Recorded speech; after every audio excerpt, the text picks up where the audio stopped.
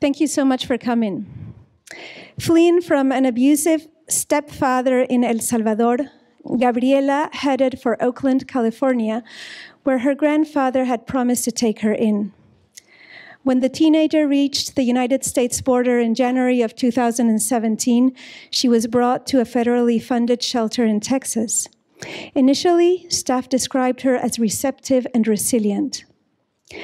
But as she was shuttled from one Texas shelter to another, she became increasingly depressed. Without consulting her family, shelter staff have prescribed numerous medications for her, including 2 psychotropic drugs whose labels warn of increased suicidal behavior in adolescents, according to court documents. Still languishing in a shelter after 18 months, the 17-year-old doesn't want to take the medications, but she does anyway, because staff at one facility told her she wouldn't be released until she is considered psychologically sound. This was taken out of a link from the Daily, from our daily electronic newsletter, citing a professor here, Dean of the School of Law, Jessica Berg, on some good information that was provided to inform this case and others. And so at the moment, this was about 2 months ago, and it occurred to some of us, you know, we're having Hispanic Heritage Month celebrations, and this is a very, very relevant topic. There's huge knowledge and goodwill here in this community campus, and we just need to elevate it. So it really was not hard to find so many people to co-sponsor this event, to work together, to put it together, and these wonderful panelists, experts that have a lot to say and can give us ideas of how to act upon this information, keep us informed, and do something that might make a difference. So I want to thank all the offices that are co-sponsoring this panel, Childhood Trauma at the U.S. Border. Alianza Latina, the Social Justice Institute, the Schubert Center for Child Studies, the Begun Center for Violence Prevention, Research and Education, the Center on Trauma and Adversity, and the Center on Urban Poverty and Community Development, these last 3 centers here at the Mandel School. Thank you for hosting us in this beautiful space as well. I will introduce the moderator. I should say I work at the Poverty Center, Francisca Richter, and I will introduce the moderator and then let him take us from there. So John Flores is Associate Professor of Immigration History and the co-director of the Social Justice Institute. Flores' research centers on recovering the lost history of Mexican immigrant political activism in the United States. His recent book, The Mexican Revolution in Chicago, Immigration Politics from the Early 20th Century to the Cold War, reveals the way Mexican immigrants created transnational political movements to improve their lives on both sides of the U.S.-Mexican border. John. Thank you. So, yeah, I think everybody can hear me. I'm going to begin just by quickly, I want to thank Dr. Francisca Garcia Coban Richter for taking the initiative to put this event together, to put an event together to talk about the horrific things that are taking place right now in immigrant families, among immigrant families, across the border and across various parts of the United States. So I'm going to begin by introducing each of our speakers, and then we'll proceed into the panel. And I'll start to your right to your left. So Dr. Jane Timmons Mitchell is the Senior Research Associate at the Begun Center, Associate Clinical Professor of Psychology in the Department of Psychiatry, School of Medicine. While at University Hospitals of Cleveland, Timmons Mitchell directed clinics for children alleged to have been victims of physical and sexual abuse. In 10 years, the clinic saw over 11,000 children and youth. In 2018, she co-edited a volume entitled Suicide Prevention, a practical guide for the practitioner. Dr. Timmons Mitchell is a passionate child advocate who seeks to apply expertise to real-world issues. Next is Professor Gabriela Sinkman, the Director of Clinical Training for the Health and Wellness Program at the Centers for Families and Children. Sinkman is a PhD candidate at the Mandel School of Applied Social Sciences. She has conducted mental health assessments with individuals who enter the U.S. from Latin American countries, escaping family, gender, and social violence, child abuse and neglect, and political persecution. She offered a workshop for the Stark County School District on how to assist Latino youth immigrants in the midst of a 2014-15, quote, unaccompanied, end quote, crisis. We have Dr. Sana Liu, the Vice Dean of Faculty Development and Diversity School of Medicine and professor in the Departments of Bioethics and Psychiatry. She has been following immigration law and policy for more than 3 decades, and she has authored numerous publications focused on health-related issues in the immigration context. She previously practiced immigration law, deportation defense, for more than a decade. Thank you all of you for participating, and I think we're going to begin with a question for Professor Sana Liu, which is, what is the legal context under which family separation and child detention are operating? What is this legal context? So this actually, if we go back in history, this has been happening in U.S. immigration processes at least since the 1920s. So there are records, for instance, of parents being deported to their countries of origin and being told either take your children with you, even if they were U.S. citizens, or leave them here. And if they were left in the U.S., they were either given to relatives who may have been willing to take them in and care for them, or they became wards of the state. So there's a very long history of this. Certainly in the 70s and 80s, there were lawsuits filed against what was then the Immigration and Naturalization Service because they would pick children up and essentially hold them as bait to try and get their undocumented parents to present themselves at immigration, and then they would be processed for deportation. So there's a very long history of this. Prior to 2006, some districts would house mothers and minor children together. In many districts, though, the parents were separated from the children. In 2006, Congress directed the Immigration Service to release families and use less restrictive alternatives to detention. So they said you could use appropriate detention facilities or you could release them to the community, but they didn't want them being detained together. Or separately in detention. What happened then was that the Immigration and Customs Enforcement opened up a residential center in Texas. And that remained open for approximately 3 years until it was found to have been in violation of human rights. And then the Immigration Department of Homeland Security closed it. And they changed their plans and withdrew plans to build an additional 3 facilities. In 2014, the government established makeshift detention facilities in New Mexico, which have also been alleged to be in violation of human rights. But there's been this continuing practice of separating parents and children throughout this. In 1997, there was a settlement agreement known as the Flores Settlement Agreement, which has nothing to do with John. But this was litigation that was initiated because of the way the immigration and the government were treating unaccompanied minors. And these were kids who were under the age of 18, who were crossing the border by themselves. So they were coming without their parents, without any family, without an adult that could care for them. And there were numerous lawsuits filed against the government because of the way children were being essentially detained, sometimes indefinitely.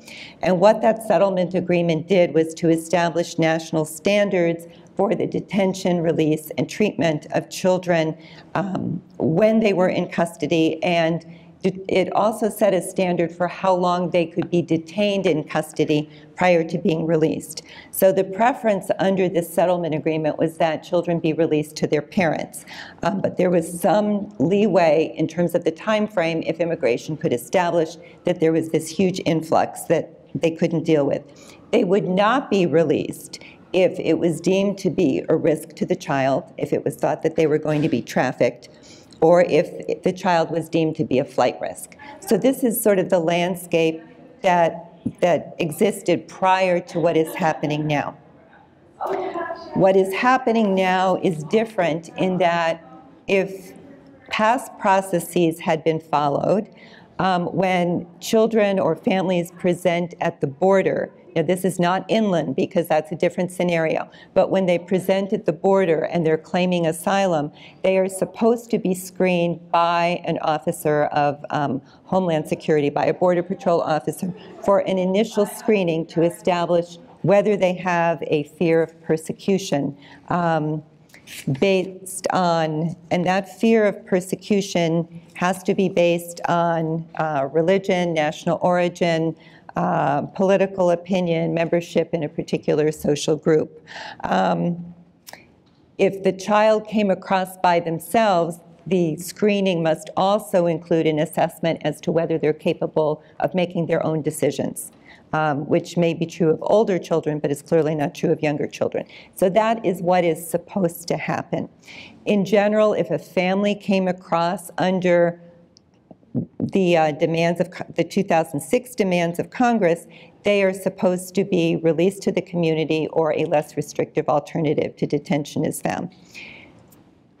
What is happening now is that rather than allowing parents or children to apply for asylum, they are being separated at the border, which is not the process that had been happening since 2006. The parents are being presented with forms to sign, which most of the time are in Spanish, and most of the time the folks can't understand. They are being told what to sign. So for instance, some of the first forms would have two choices, and the parents were asked to sign whether they wanted to go back to their country and leave the child in the United States, or whether they wanted to be deported with their child. They were given no other choices, and in many circumstances, the Border Patrol officer had already checked the first one, that they wanted to go back to their country and leave their child in the United States. People who refused to sign it were told that they would never see their children again. So this is what has been alleged in court documents, and the most recent judgment that I've seen, the judge said that these were accurate facts. As of August 23rd, 2018, a total of 2,600 minor children had been separated from their parents. 366 parents who were separated from their children remain outside of the U.S., and 565 children remain in government custody. The government has argued in court that it's the responsibility of nonprofit organizations to reunite the children and find where the parents are after they were deported. The courts have said this is not going to happen, that the government is solely responsible for the separation of the parents from the children, and they are to bear responsibility for it. I think what many people don't know, and this I find really problematic, is the Department of Homeland Security, together with Health and Human Services, have proposed regulations that would result in the detention of children together with their families pending the outcome of immigration proceedings. Now, someone can be in detention for 3 or 4 years waiting to have their asylum claim heard. And what these regulations would do is require that the children be detained with the parents during the pendency of those proceedings.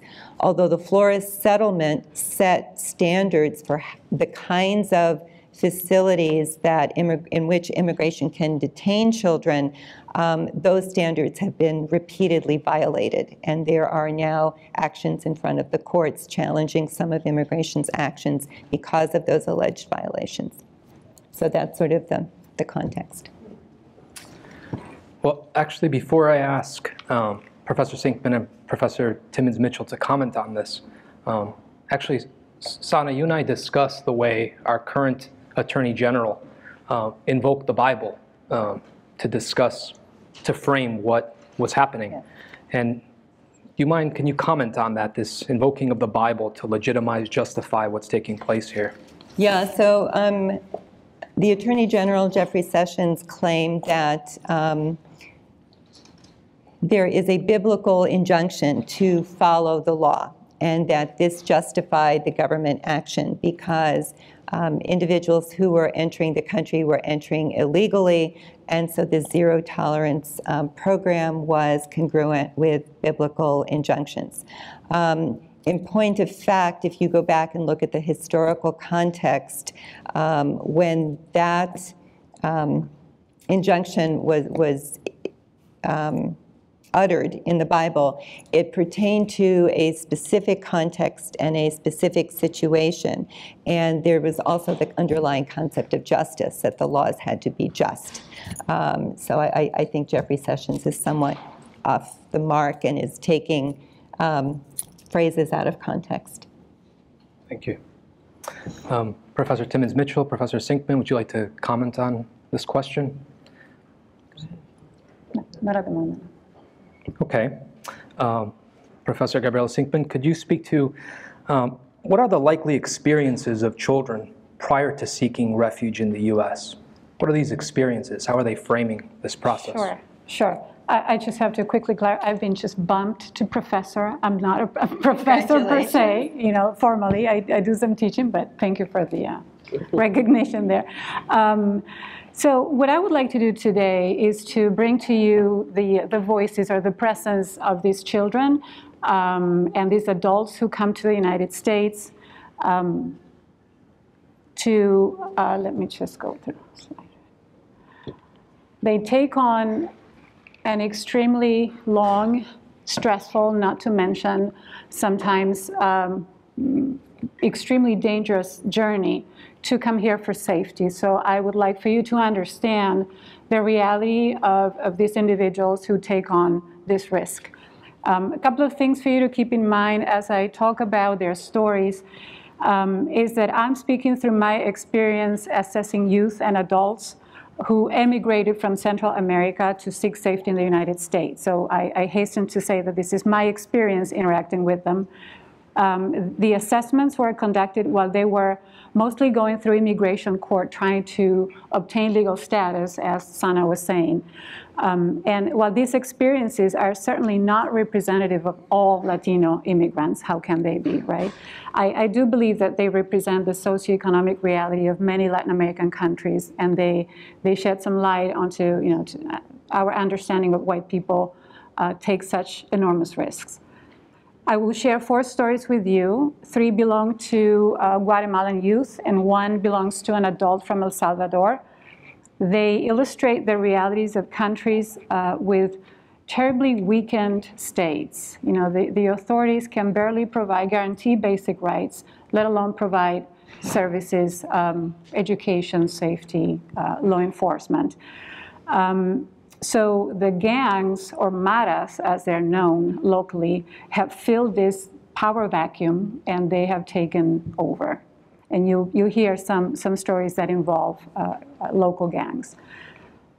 Some of the most common situations, I believe John mentioned this, the people that I have assessed fled from include family violence, societal violence, gender violence in all its forms, political persecution, oftentimes on top of dire poverty, living conditions.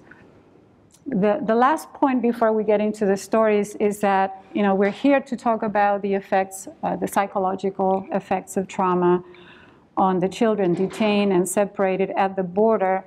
But I want to encourage you to not forget that the ability that we have to engage in this exercise of thinking about trauma is something, a little bit of a luxury that we can engage in because we're not in a life-threatening situation, right? What has struck me time and time again when I interacted with, particularly with youth, is that oftentimes they did not talk about trauma per se, right? Talk about sadness, they talk about the violence, the living conditions. And that was particularly true for the subset of Guatemalan individuals of strong indigenous descent that I interacted with. And many of these people with Mayan roots barely spoke Spanish, so it was a struggle to communicate, but somehow we made it work.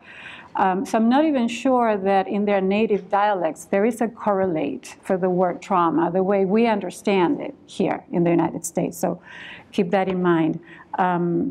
Many of them really didn't have anything to compare their lives with. That was it. That was life. That's all they knew. And even so, in spite of being very young and having little to no formal education, they knew that that life hurt too much or was going to get them killed soon. So that's why they took on the trip. And I have the map behind me just to show you that from the city of Guatemala to the Mexico-US border, you have to travel approximately 2,000 miles.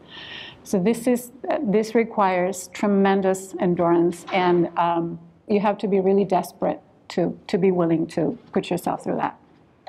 So I would like to bring to you some of their stories. The names, of course, I'm using are not real. They're not the names of the individuals. I will have to go into some detail so that you can get a flavor of the circumstances that they experience.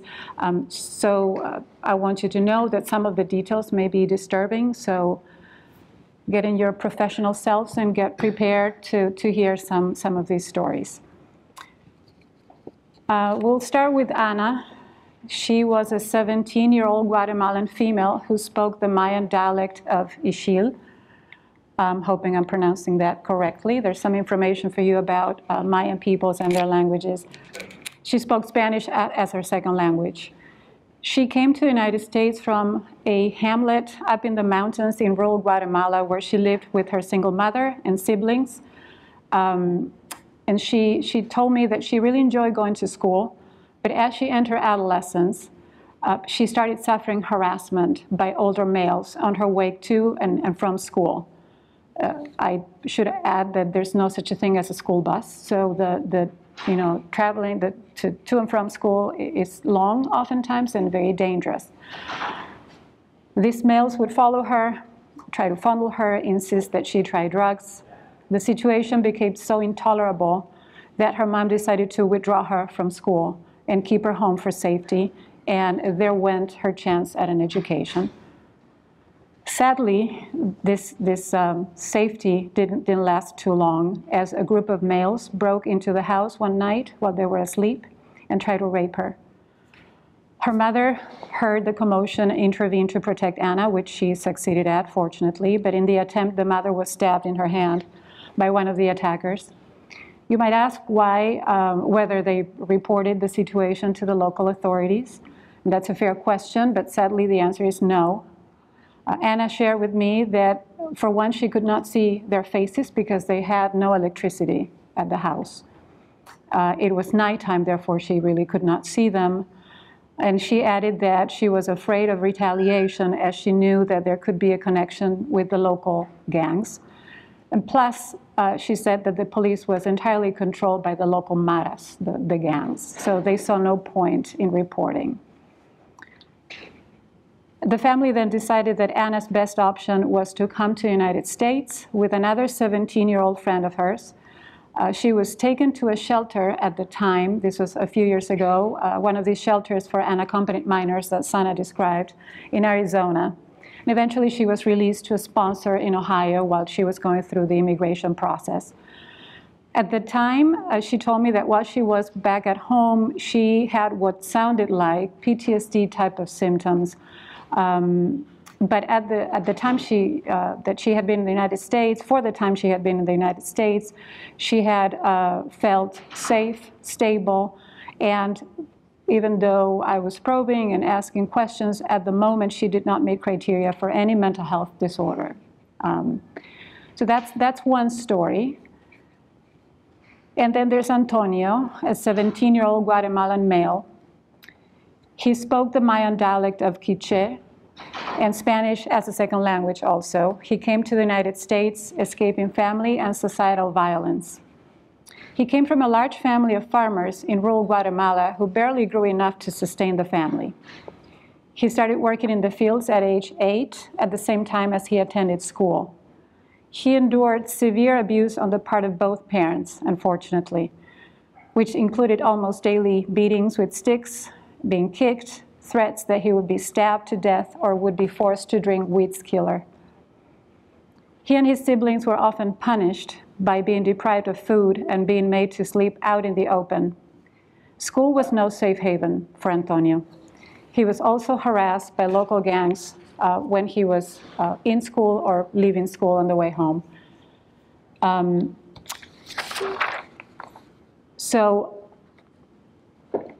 sorry, my pages got mixed up here. So one afternoon, as he was leaving school, he was confronted by a group of the local gang members, and they viciously beat him, barely made it back home, and they told him that if he resisted to join them, he would get killed and his family would be hurt. He decided then that the only chance he had to survive was to escape, because he had no safety at home or out in the community. And he decided to join his older sister, who was already in the United States. He reported to me that while in Guatemala, he lived in fear, that he experienced great sadness and what he called bad dreams. But however, all that, he shared that once he was reunited with the sister, all of this seemed to have resolved, and he felt safe and had great goals of studying and getting an education. This is something that he cared for very, very much. And he also did not meet any criteria, remarkably, for any mental health diagnosis at the time. But then there was Glenda, a 17-year-old Guatemalan female who had escaped domestic violence and sexual violence. She recalled her childhood as good. However, her father saw no point in sending her to school, as they only taught in the local dialect, not in Spanish, and the father thought this was rather useless. So they kept her home. She helped out with domestic chores, and that's how around age 14 she met the man who would become the father of her children. He presented like a nice guy, her family liked him, so they approved on them moving out of the house together into this person's house. But it hadn't been even a month that they had known each other, so off they go.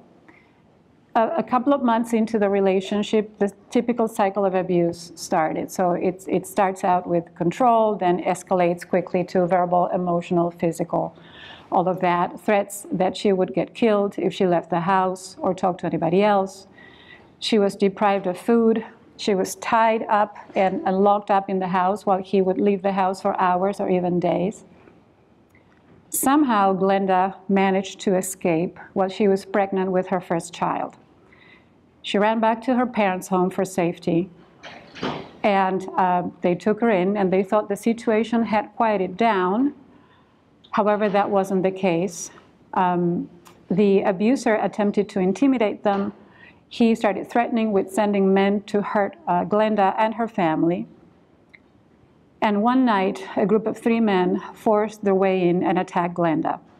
They were obviously sent by her abuser. She was beaten, kicked, and raped by the 3 men. They were laughing, she recalled, and told her that her, quote, husband wanted her back, and that they would continue hurting her or her family if she refused to go back. Glenda was left unconscious on the floor of the house after the attack. And she did not die thanks to her 7-year-old sister, who had witnessed the attack, unfortunately, but had managed to sneak out of the house and ran for help. Her family also considered filing a police report, but decided against it ultimately, stating that the nearest police station was too far and they had no way of getting there. And the client added that the police officers, these were her words, don't take a woman's word seriously. At the time, Glenda had severe PTSD symptoms. She was deeply hopeless and presented with suicidal ideation. And finally, I would like to share with you the story of Samuel. He was a 24-year-old male from El Salvador who had come to the United States escaping societal violence. He had been exposed to violence since childhood, growing up in what he called one of the most dangerous neighborhoods of the greater San Salvador area. Samuel had two brothers who had been recruited by local gangs, which unfortunately left the family in the crossfire between rival gangs. He was around 11 or 12 when he witnessed an older brother who was not involved in gang activity gunned down in an act of revenge. At 15, he saw another friend of his get shot and killed. At 18, while he was working as a bus driver, he suffered a direct attack. The bus he was driving was shot. He somehow managed to escape unharmed, but this really decided him to come to the United States seeking safety. He, at the time, he talked to me about his long struggles with various mental health symptoms that he had suffered over the years. And at the time, he also met criteria for post-traumatic stress disorder and a depressive disorder. So these are some stories that, even though are very sad, also speak to the sheer resiliency that these individuals have. And I hope that they bring some context and some way in which you can relate to the issue on a more personal level. Thank you. Could I interject something? So in the past, the kinds of cases that you were speaking of, immigration courts have ruled that individuals who suffer violence as a member of a group and who suffer violence either because of government action or due to actions of groups that the governments are either unwilling or unable to control. If that persecution is based on race, religion, national origin, gender, a political opinion, are potentially eligible for asylum in this country. So the kinds of individuals that you were talking about would potentially, in the past, have had a viable claim for asylum and to remain here. Under the recent pronouncement by Trump and Jeff Sessions, they are now saying that they are telling immigration judges that they can no longer consider that as a basis for family violence, as a basis for asylum. Although courts in the past have upheld that where the family, for instance, where the government would not protect individuals from the family. So there is court precedent for instance, for abused women being granted their asylum claims on that basis, and children who were abused children being granted asylum on that basis. Under current policy, or to be policy, that will change.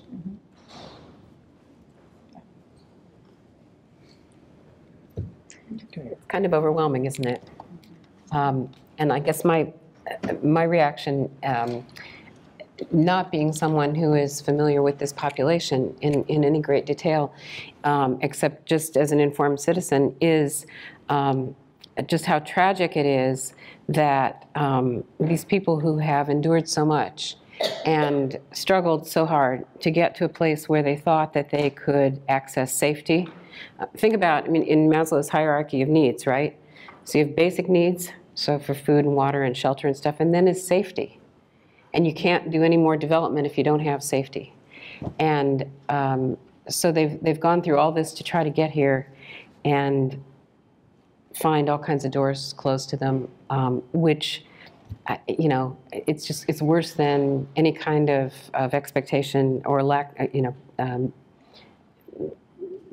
getting rid of an expectation that I can imagine, because it's, this was their hope. And when hope is taken away, what do you have left? Yeah.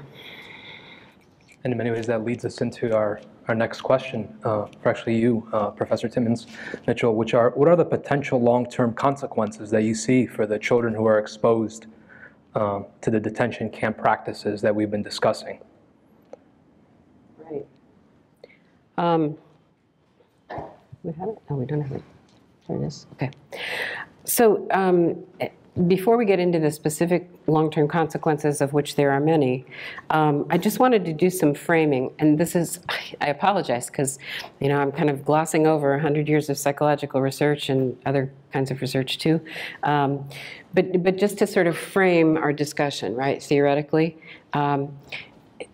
I just mentioned about Maslow, going back to the frame, but in terms of what children themselves need, all children, of course, need a secure attachment to a stable caregiver, a parent figure.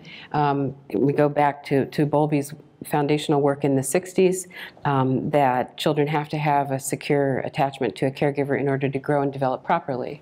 Then, in the 1990s, Ainsworth and a whole bunch of other people talked about how brief separations, even as brief as a week, can negatively impact the relationship and children's development subsequently.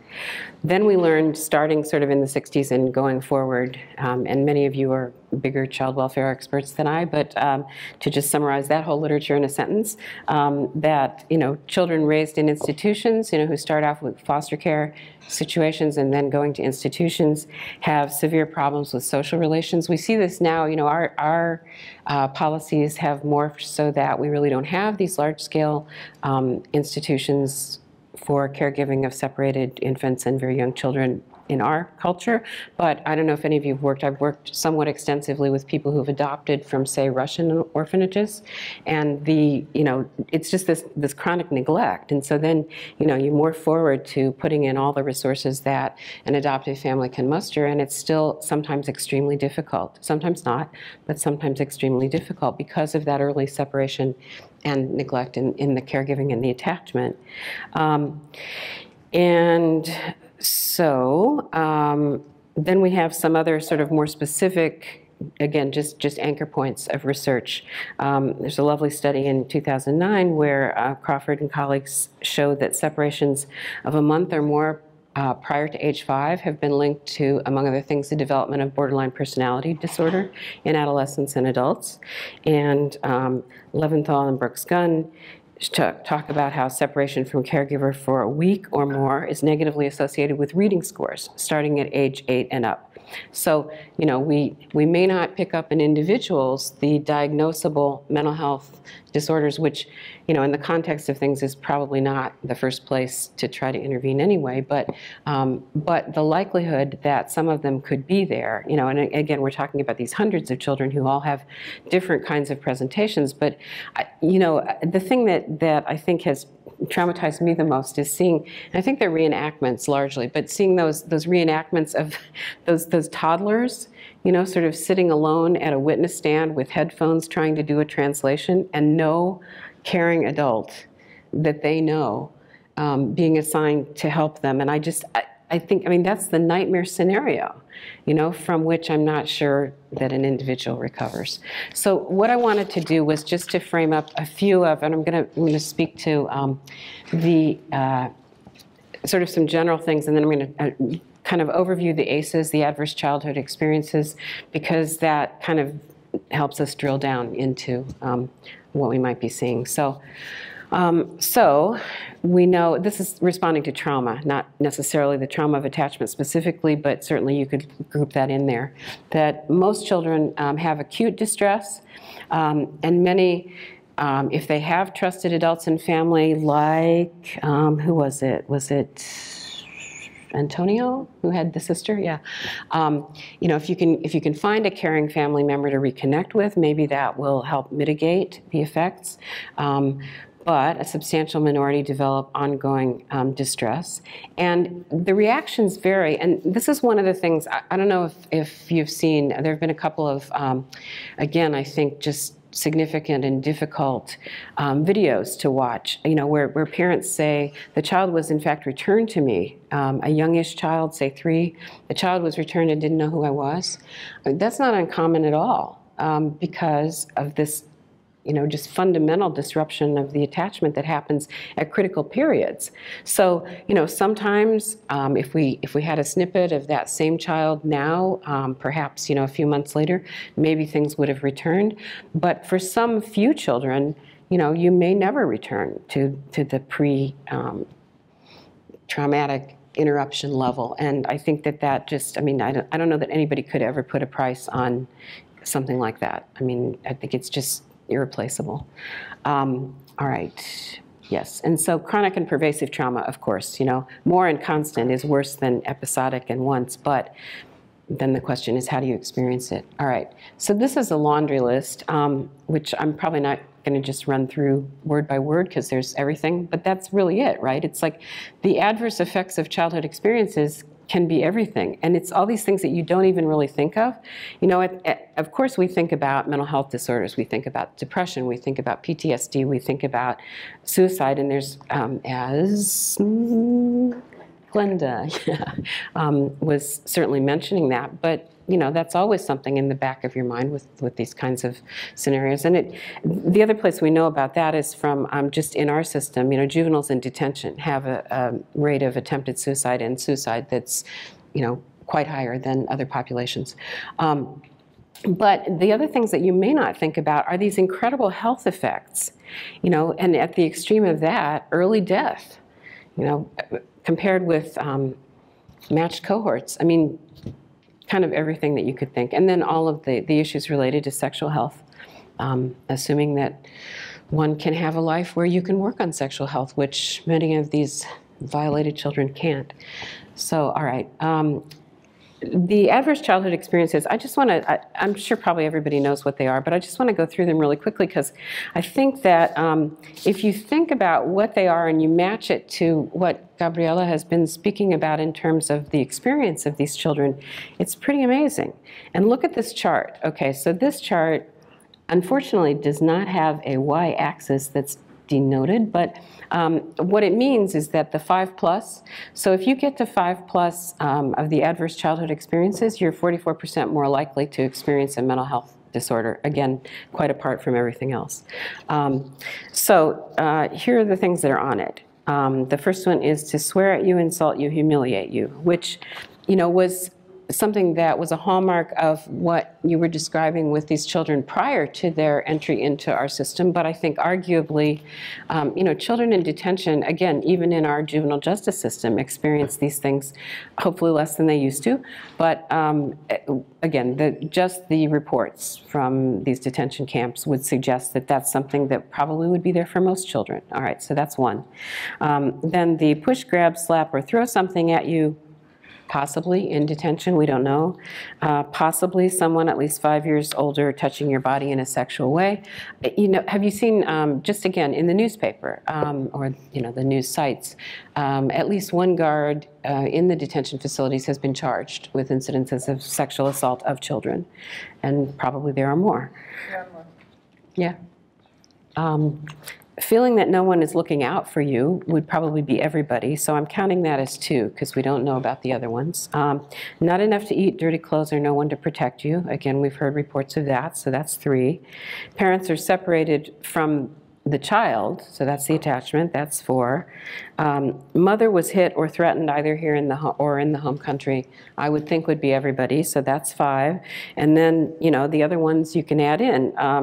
If the caregiver had a problem with drinking or using drugs, we don't know. If a household member was depressed or attempted suicide, we don't know. And if somebody went to prison.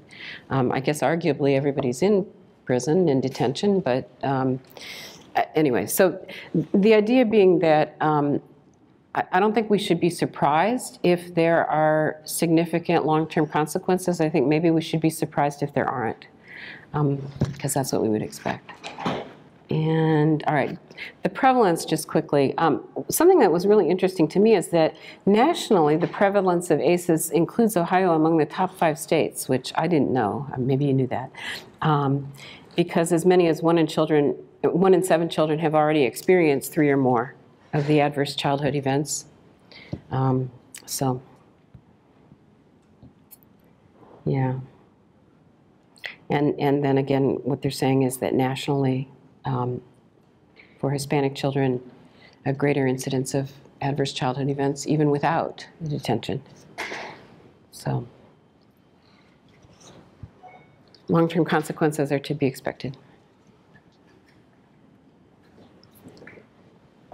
Would anybody like to comment on this? Well, I would just say that for some of the children, I mean, the reports of children being administered psychotropic medications appear to be accurate, and in many cases it's not clear that it was in the best interest of the child, but rather it may have been in the best interest of the guards or the security personnel because they didn't know how to handle the child. So it's not clear what either the emotional or the neurological effects of that are going to be over the long term. And that has also been challenged in court. That begins to lead us to our final question, and perhaps we could begin again with you, Jane, which is, what are the recommended medical therapeutic guidelines to assist the children who have been exposed to this trauma? And how do these current practices in these detention camps align with the guidelines? Sure. So, yes, okay. All right. From SAMHSA, the Substance Abuse and Mental Health Services Administration, the 4 R's of a trauma-informed approach.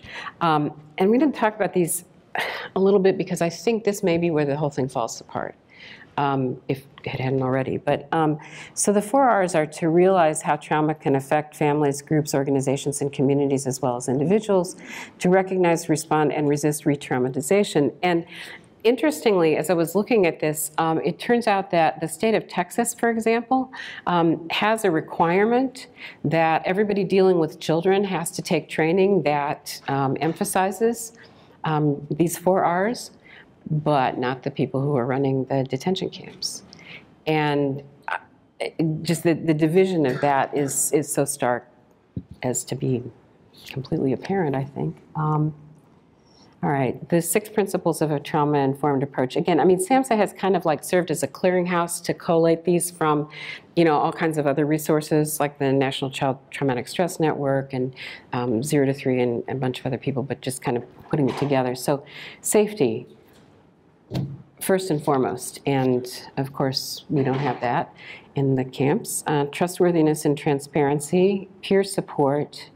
I'm thinking for kids, but maybe also for people who are working with them. Collaboration and mutuality, empowerment, voice and choice, and cultural, historic, and gender issues. And I know you wanted to speak to that. But just to emphasize, I think this is all based on a foundation of respect. It's like we want to help children develop appropriately, and the way you do that is by respecting them and promoting their autonomy and all those kinds of things, all of which are completely destroyed and antithetical to the approach that's being taken currently. Okay. There are also guidelines. I took these from the APA Presidential Task Force, but they are in all of the societies. Just the recommendations on how mental health professionals can help, which, of course, is way downstream from solving the issues of what's actually going on currently. And we would need to intervene a whole, set of policy practices, but assuming, bless you, that you got there. So you would want to identify trauma-exposed children and provide culturally appropriate information and support, help the children and families connect for follow-up, have special training, have special consultation, and obtaining training in developmentally and culturally appropriate evidence-based therapies. So that's a big sentence, because I think we sometimes get into silos where we're doing one part of it or another part of it. I don't think I could emphasize the developmental part enough, and I know that the cultural part has to be emphasized as well, and there are evidence-based pieces for each of them, so kind of trying to knit everything all together. And then, this is possibly the most important. This is again from the APA, the American Psychological Association. What not to do. Assume that all children will respond to trauma in the same way. What's interesting about this is, again, this assumes that this kind of a slide and this kind of a report assumes that we want to know what not to do. We want to know what to avoid. We want to promote children's well-being. If you're identifying that children could respond to trauma, then presumably you care that they could respond to trauma. But this is kind of way before that. It's like, I'm not sure that the people who are running the detention camps understand the effect that they're having on children, for precisely the reason that Gabriela said, because children don't often manifest the outward signs of trauma. I mean, I don't know if you've ever had the experience of sitting with a 3-year-old who's experienced extreme trauma. You won't hear about it unless you spend like 20 hours in that child's living room. And for lots of good reasons. Think about why. All the defenses, you have to pull back into a position of safety. Okay. Again, pathologizing early distress or reactions, assuming that all trauma-exposed children will have long-term damage. What not to do. Do not create situations in which trauma-exposed children have little choice or control. I mean, that's by definition what we're doing. So I guess I'm always somebody, it may not sound like it, but I'm always somebody who looks for a kernel of hope. And I think, again, the resilience, you can always look for protective factors. They do exist. But just in speaking about what are the long-term consequences and what are the recommended guidelines, I mean, we need to move past that. So I'm very happy to do that at this point in the discussion. Gabriela, would you like to speak to this? Sure. I'm sure there are, because I see there are lots of students here, and many of you are here because you hope to become social work practitioners, right? Is that a fair assumption? So whether you go the mental health route or child welfare in other capacities, what you need to understand is that, like Jane said, I mean, the damage has been done, is being done, right? So we're going to be, at best, dealing with the aftermath. We'll have to do some intervention to restore what can be restored with these children if we get the chance to work with them or their families. So what I would like to emphasize for those of you who might be in a position of interacting, trying to help these families, is that you have to understand that it's true we have fantastic best practices, evidence-based practices that we can deploy to address trauma symptoms. But they will be of little help if we don't implement those interventions informed by cultural competence, right? And when we're working with a group like Latinos, we should not assume that they are a monolithic group. By any stretch of the imagination. They're ethnically very diverse. Socioeconomically, there's diversity, and even language-wise, as you heard me talk about dialects that people speak, because there's a significant indigenous population within Latin America, but they're lumped as Latinos generally. So number one, to remember that you're not dealing with one size fits all. Usually evidence-based practices, as wonderful as they are, fail, oftentimes. Particularly when it comes to engaging the family who may be less acculturated. The children might, if they're going through the school system, they may acculturate faster, but the parents not necessarily. And you need the parent. You need that partnership with the parent. And usually interventions don't work because there's no buy-in. There's no cultural appropriateness there. So keep that in mind. To state the obvious, linguistic competence is important. You need to be somebody who has good command of the language if they're monolingual. And ideally, you need to have some degree of biculturalism, some understanding, or at least a measure of knowing what you don't know and being humble about it, right? This concept of cultural humility comes into the picture. So be curious, try to learn. What do you do in your family? What works, what doesn't for them?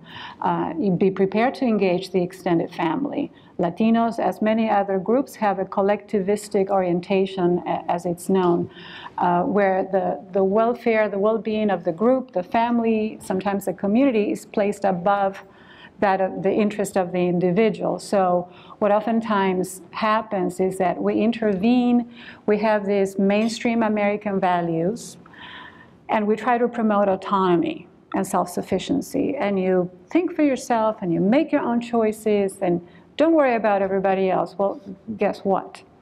That doesn't work. Not within a collectivistic orientation. It's got to be taken, construed maybe as disrespect towards the parents or the caregivers, and they will not do that.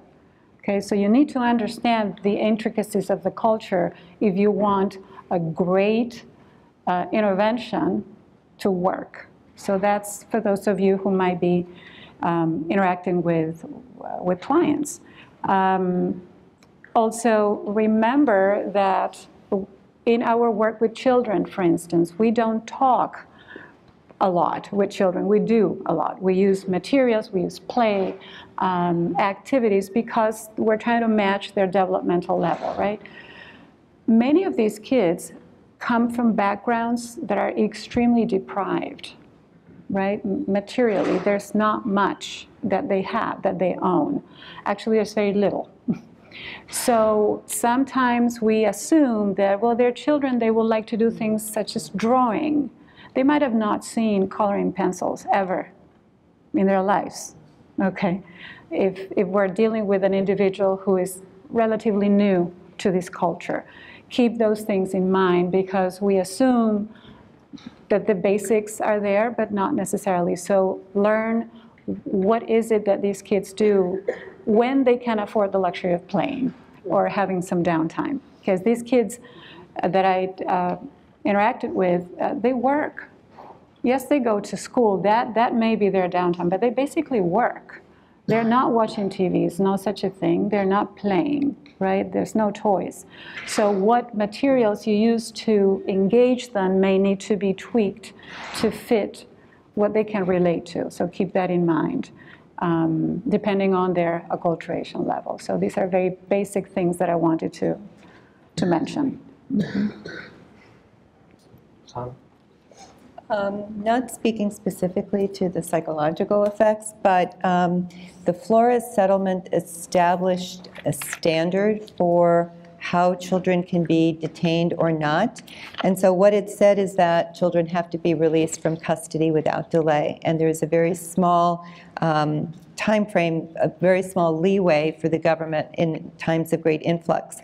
But what it said specifically is that when a child couldn't be released because they were a flight risk, because they were a danger to themselves or to others, or because they could be trafficked, they had to be held in the least restrictive environment, and generally it had to be a non-secure facility that was licensed by a child welfare entity. And there were standards for how the children should be treated within that entity. So what is happening now is completely in contravention of that settlement agreement. So there are standards. They were developed in conjunction with child welfare experts and child development experts. So for folks who are interested in any form of activism, the proposed regulations, which are still in the proposal stage, I believe they're still open for notice and comment, they would override this settlement agreement and negate it. And so it is critically important that people provide comments in response to those proposed regulations, and that they contact their representatives to our federal, to Congress, not to state legislators, and let them know where they stand on this position. It's an election year. It's an important year. I think the vast majority of people are not aware that this issue is out there, so it becomes really important that our representatives hear our voices on that. Thank you. Any final thoughts before I transition to questions from the audience? Okay, do we have that microphone somewhere? Okay.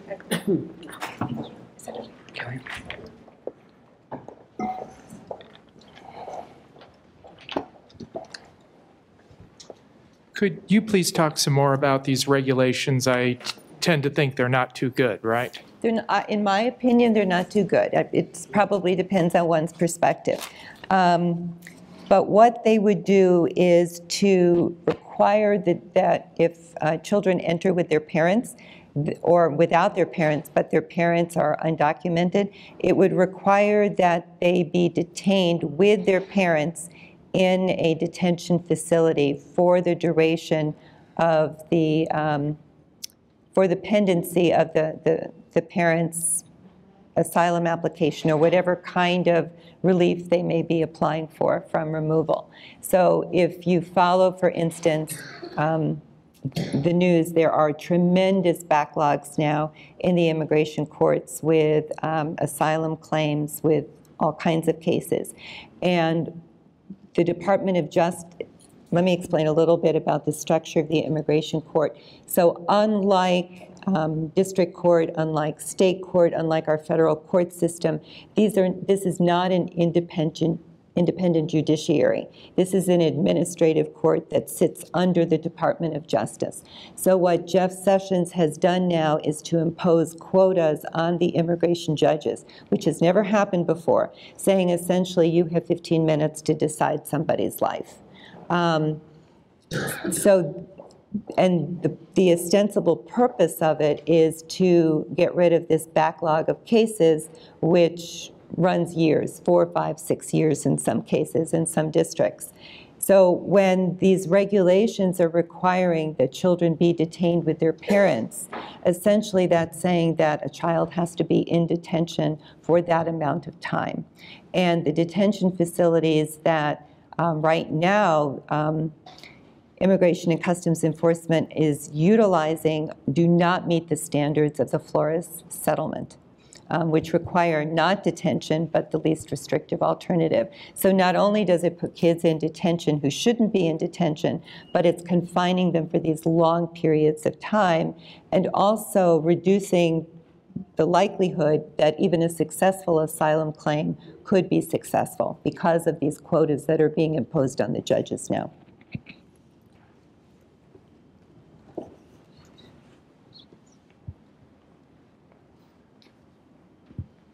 Can you speak briefly to who is funding the detention facilities that you've just described? The corporations or the companies that are actually running these? Do you know more about that?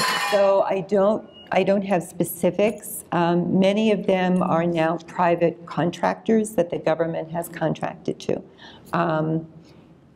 There have been allegations in the past, some of them found to be valid, of maltreatment of detainees, whether they're children or adults. Individuals have been subjected to, and this is not specific to the current situation, but in general, individuals have been subjected to body cavity searches without justification, to strip searches without justification, to abuse. So it has become, particularly now with the influx of individuals that are in detention, it has become a profit-making venture for these companies. I'd like to speak briefly to that. So I think, Dana, you pointed out something that's really important, which is the growth of these for-profit detention centers, which they form in the early 1980s. That's when the corporation, what is it called? A Corrections Corporation of America is formed, I believe in '83. It's now Core Civic. And let's say before their formation, or even before the mid-1990s, there was something like, before 1995, about 8,500 immigrants are held per day across the United States. With the growth of these after the mid-1990s, that number doubles to about 16,000 per day, and now it's something like 34 to 40,000 immigrants that are being held per day across these centers. And the numbers, when you look at them all in their total, are just incredible. And the abuses that are taking place that Sana's pointing to are incredible. The ACLU has a report out on one of these, on a cluster of these facilities that they examined, and the things that they found were extremely disgusting and inhumane, because these detention centers are not even subject to the same regulations that we apply to county jails, to prisons, to federal prisons. They are for-profit private entities, and so even getting at what's happening within them is difficult for these lawyers to access. So it's really horrific in the way the rise of these for-profit detention centers are profiting from the immiseration of the people we're talking about today.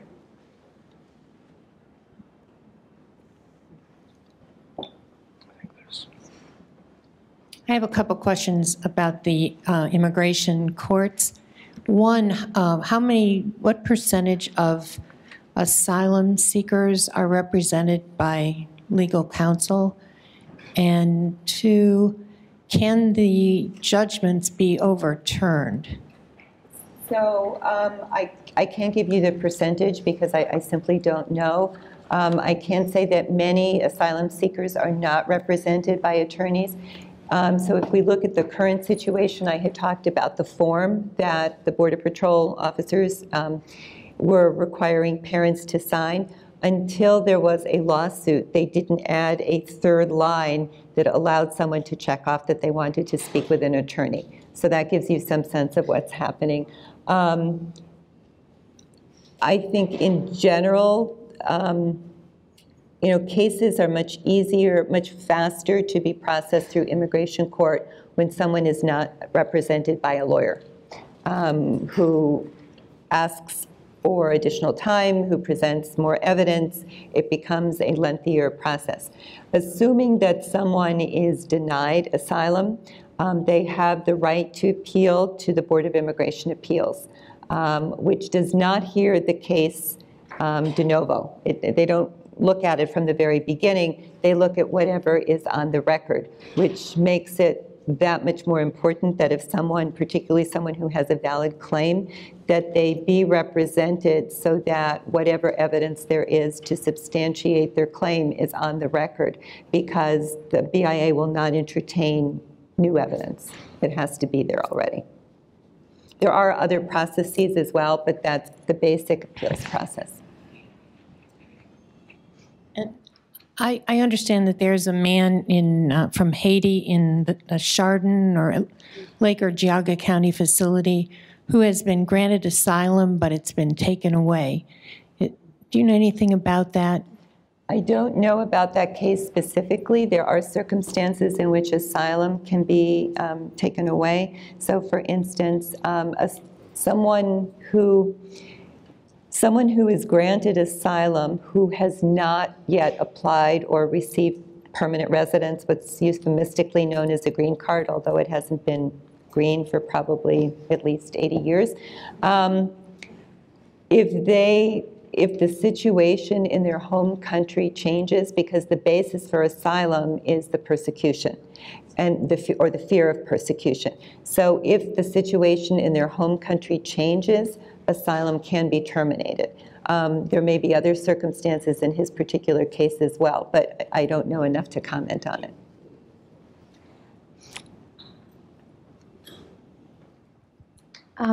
Could you, any of you speak to any efforts that are happening locally? Speaking of that question, any collaborations between child welfare and immigration services to provide supports for kids who've been removed from their families, or trying to recruit host families to work with kids, or to what extent are kids actually detained in our state that were picked up at the border? Any kind of local implications or opportunities? I can't speak specifically to that. I can say that one of the problems is still that the government doesn't know where all of the children are, and that is a problem.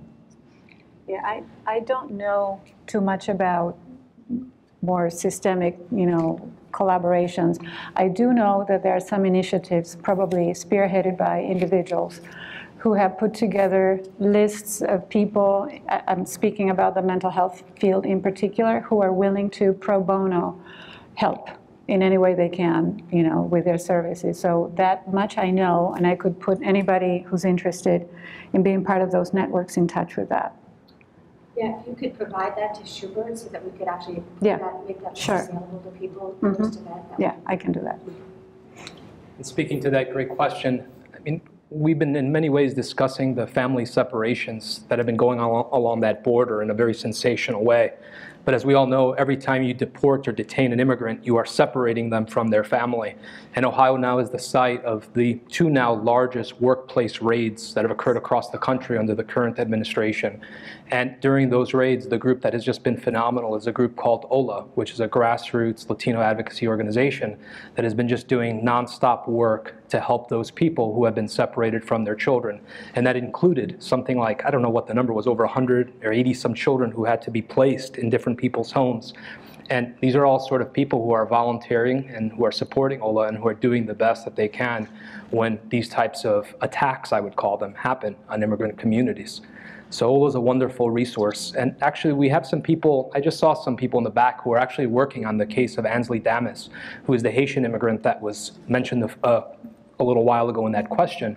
And the only reason I'm bringing that up again is because there are people who are doing very important things and very humanitarian things. I know we don't see that in the mainstream media, that people actually care about people and do wonderful things. And some of those people are in the back. And what I just want to quickly say about that, and maybe I don't know if Sana would want to comment on this or not, is his case is unique in the sense that an immigration judge ruled in his favor, granting him asylum. Or I should say it's not unique, but it's exemplary of what's happening here. An immigration judge ruled in his favor, granting him asylum, and ICE appealed that ruling. And then his case went before the same judge who looked at the new evidence and once again ruled in his favor, and then ICE appealed that ruling, I believe, again. I don't know if now it's 3 times or 2 times. Is it 3 times? 3 times. So, the judge is ruling in his favor, and it's ICE that's appealing those rulings. And he remains in, I believe it's Geauga County Jail, which speaks to the relationship. I mean, detention centers are supposed to be, in the legal sense, non-punitive. They're supposed to be holding you before you are tried, et cetera. But yet there's this relationship now between all of these jails and what's taking place here. So he's in jail, and he's been in jail this entire time, even though a judge has been ruling in his interests. And I don't know how common that is for ICE to be challenging the rulings, but I just found that to be quite, I mean, it's alarming, right? That it's like they have their own agenda here that they're exercising. Yeah, it's not unusual. It's really not unusual. Is there a list someplace that we can get if you're interested, or just, kind of call these organizations, or these organizations need donations?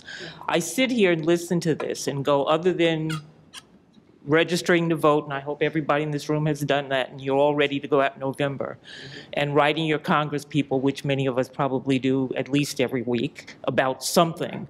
What else can be done, or is it listed someplace that we can really dig into this? Are there readings we can do? And then just a quick second question.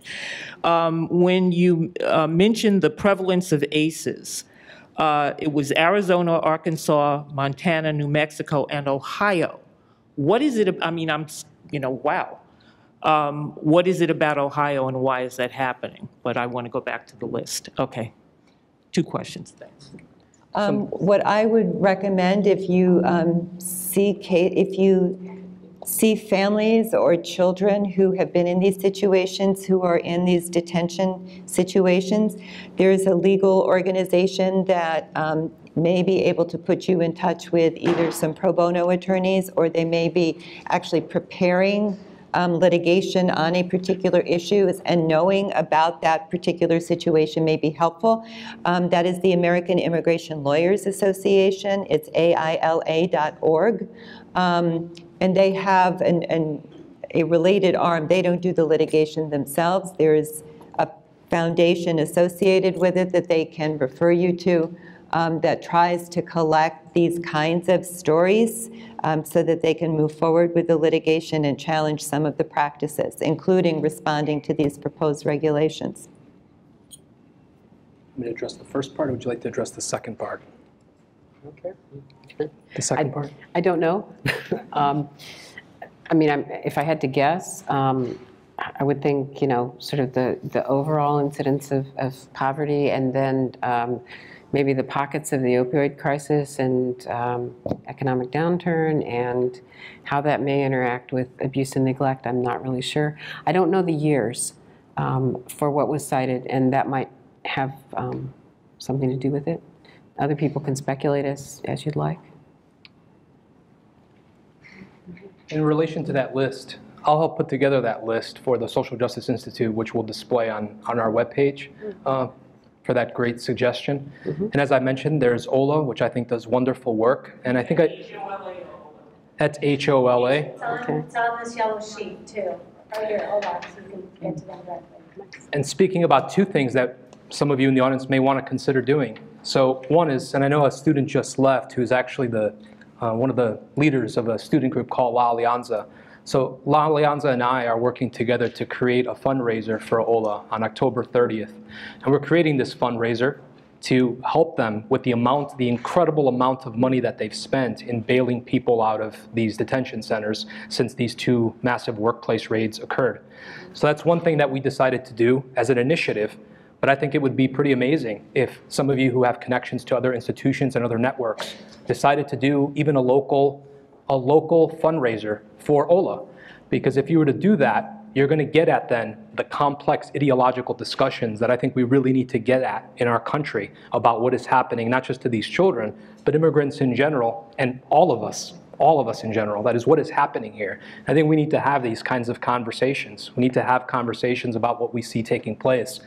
And I just want to add one point about what I think that conversation could include, which is a conversation about this concept of sanctuary. So there's 3 churches now in Northeast Ohio that have now declared themselves sanctuary spaces. But I actually think we need to broaden out maybe and think about how we want to define sanctuary. So there's one way of thinking about it, which is, we house an undocumented person who's in the process of being deported, expelled, and they have to have facilities, they have to have a kitchen, etc. Another way of thinking about it is, will the institutions that we have connections to participate in the expulsion of these people? That is, will it facilitate this dehumanization of human beings as aliens? Will our institutions, can we talk to them about this? That is your church, is the hospital you go to that you have connections to, is the school that you go to that you have connections to? What about broadening this out so that every church is a sanctuary church or conceives of itself that way, even if it's not at this moment housing an undocumented immigrant? What about every university? Is our university a sanctuary university? Shouldn't all universities be sanctuaries? What about community centers? What about having this discussion about what it means to be a sanctuary and having a discussion about what's taking place here against immigrants across our country? I think those would be very valuable discussions.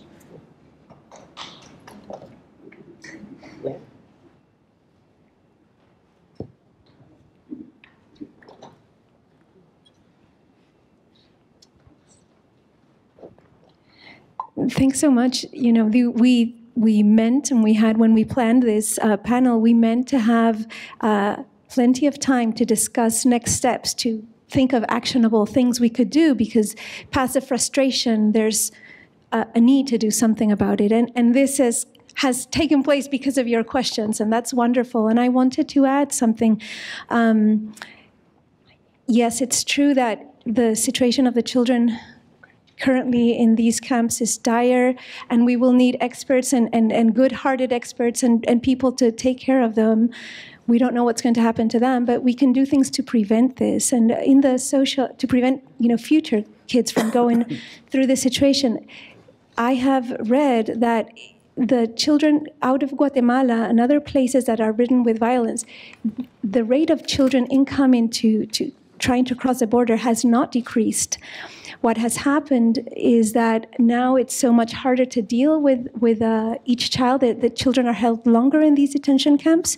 And so now there's this huge, unexpected number of kids needing processes. And that's why these things are the 15-minute trial, kind of a crazy things that we're seeing are taking place. So I wanted also in the introduction to mention that also co-sponsored by Social Justice, by Dr. Dana Prince and others at the Mendel School, is the exhibit of Queer Love Then and Now.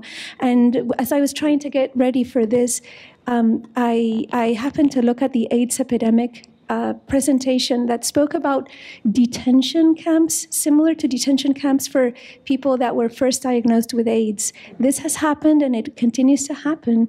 And unless we provide better information for people, maybe through OLA, maybe through other websites, we provide information that humanizes the situation and try to get to the institutions to prevent this.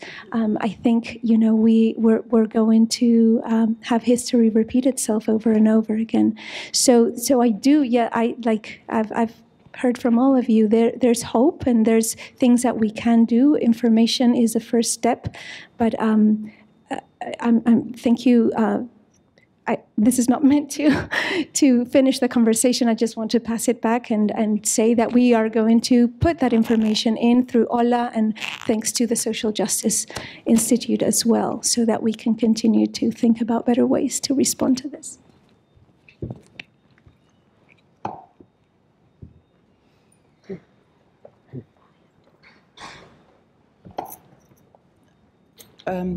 It's probably true, and maybe there's some reaction, if the inhumane treatment of people who are vulnerable and who are not citizens really bodes ill for the future of how citizens will be treated, and if traumatic separation of parents from children has ever could be defined as torture.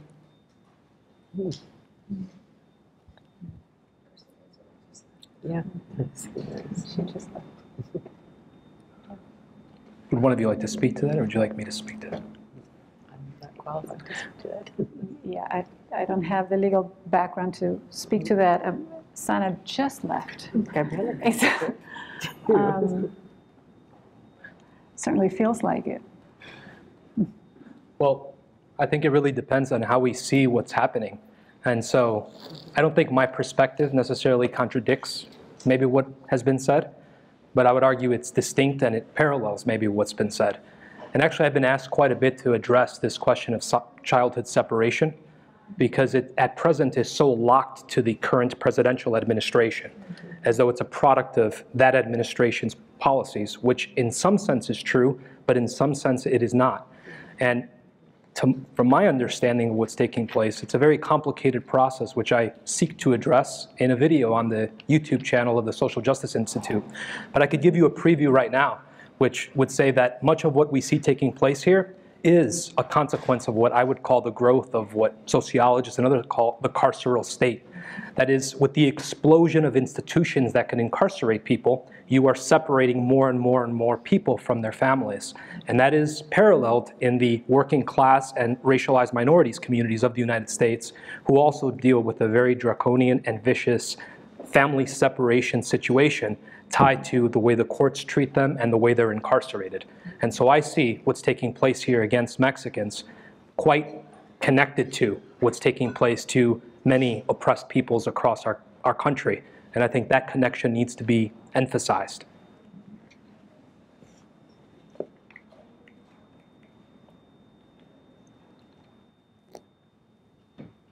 Okay. All right. Thank you so much for your time. Thank you so much for coming.